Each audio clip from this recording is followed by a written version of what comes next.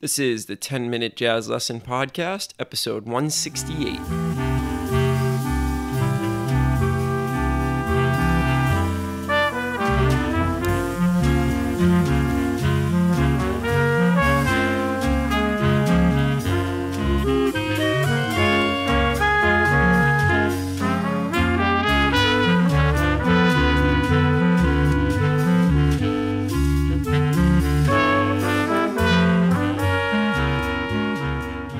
Hey everyone, welcome back to episode 168 of the 10-Minute Jazz Lesson Podcast.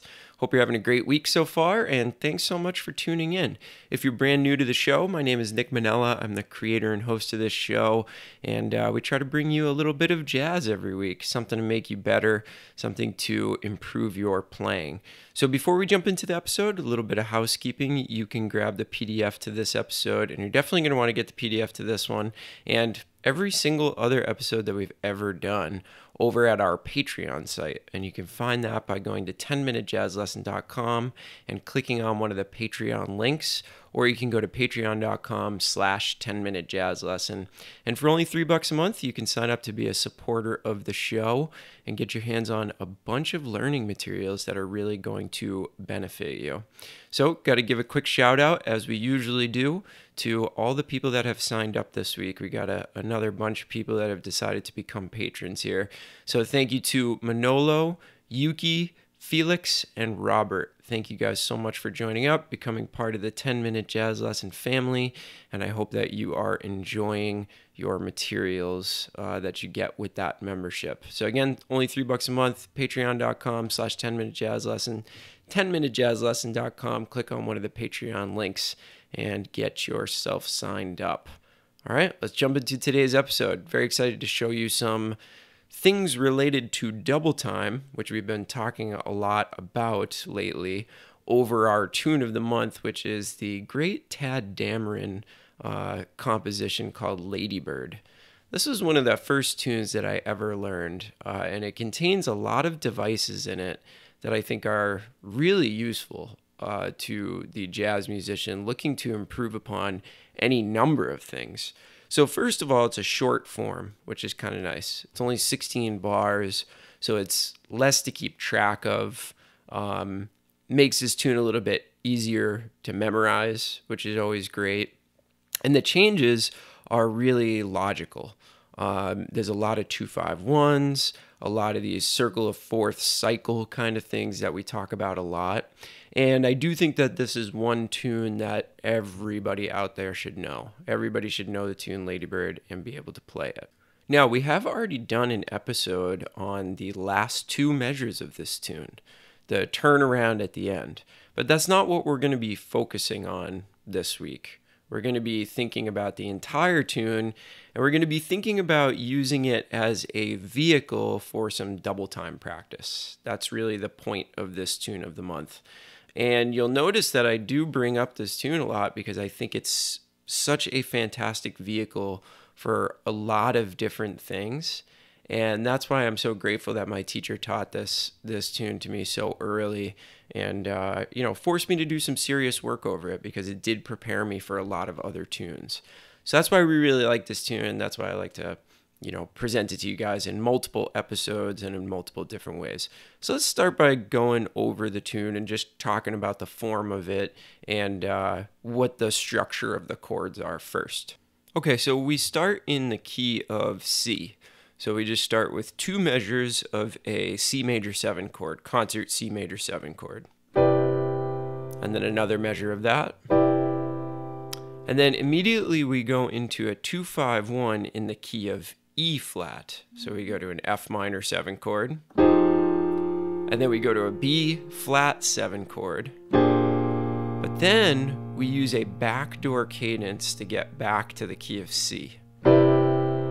Now, if you don't know what a backdoor cadence is, go find our episode on backdoor cadences. We do an entire episode on it, and we'll explain it there. You can use the search function on our website. If you go to our homepage, there is a little search box where you can search for any episode you're looking for.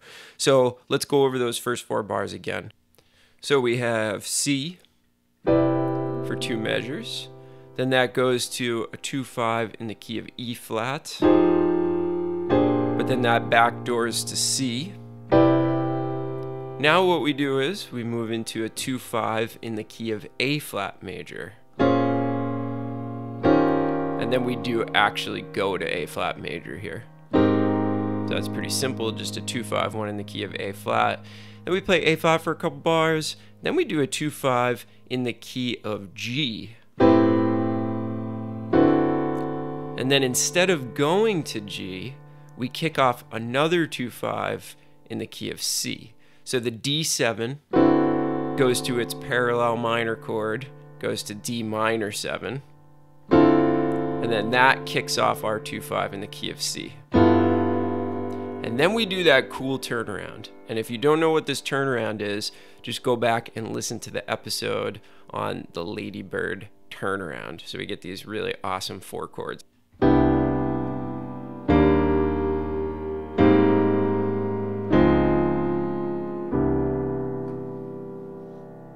So that is the structure of the tune. If you've got the PDF in front of you, you can see all those chords actually written out. Let me put on a play along of the form one time, just to let you hear it go by in real time. We'll just listen to it once so you can hear all those chords that I just explained, but hear them actually in real time.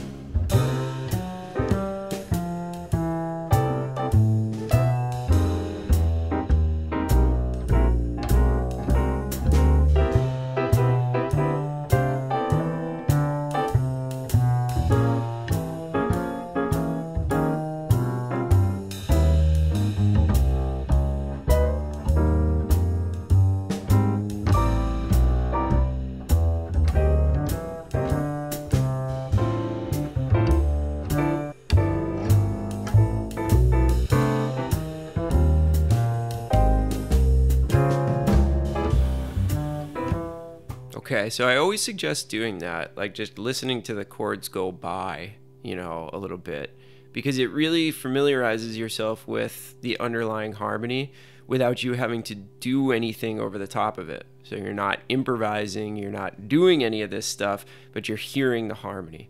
Sometimes I'll just put play-alongs on and let them play, and I think that that has helped my ears a lot, so that when I hear a chord progression, I know what it is. All right, so anyways, so how are we going to use this as a vehicle for double time?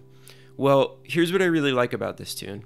Generally, in these 4-bar phrases, the first half of the 4-bar phrase is like a static major chord.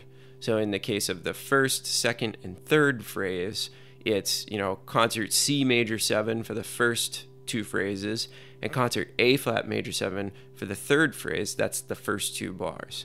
And then generally, the second half of those 4 measure phrases is reserved for a cadence, you know, and whether that cadence is going to a backdoor resolution or a front door resolution, it doesn't really matter. Those are generally reserved for 2-5-1s, right? So this makes a really nice dichotomy here. And you remember on the episodes I did on double time, I said to start by playing shorter double time lines, meaning that you're not trying to play double time for an entire chorus or anything like that. That's not going to go well for you. I suggested that you start plugging in some double time lines that you write yourself into shorter stretches, right? So what I'm going to suggest on this tune, and in fact what the etude is all about that I've written for you, is when you feel ready to start composing your own double time lines, I'm going to want you to write 2 measure double time lines. And you're going to do 2 choruses. In the first chorus, you're going to use double time line over the first 2 measures of each 4-bar phrase. And then you're going to rest for 2 measures. So you're going to play 2 measures of double time. You're probably going to almost lose it towards the end of that 2 measures. And then you're going to be able to rest and sort of gather yourself for 2 measures and then start the next 2-bar phrase of double time stuff. And this will start to build your ability to play longer and longer lines that run into more and more measures and more chord changes. So then the second chorus, we're just going to flip that. So you're going to rest for the first 2 measures, then you're going to play 2 measures of double time, rest, 2 measures of double time, rest, 2 measures of double time, all the way through the second chorus, all right? So the reason I like this is that in the first chorus, you're figuring out how to play interesting double time material over a static chord, right? So you have to figure out how to get around that chord using 16th notes, twice as many notes as you normally do when you're playing your 8th note material.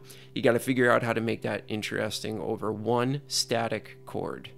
And then the second chorus, you're trying to figure out how to write interesting, long 2-5-1 double time lines. So I had mentioned that a little bit, right, in the double time episodes, where I wanted you to write some double time licks over one measure 2-5-1s, but this is just the natural extension of that. So now you need to figure out how to write some double time lines over 2 measure 2-5-1s, which is a lot harder. So you really have to use your knowledge of chromaticism and bebop in order to make this stuff more interesting, or interesting enough to get you through a 2 measure 2-5-1. So that's your challenge for this week.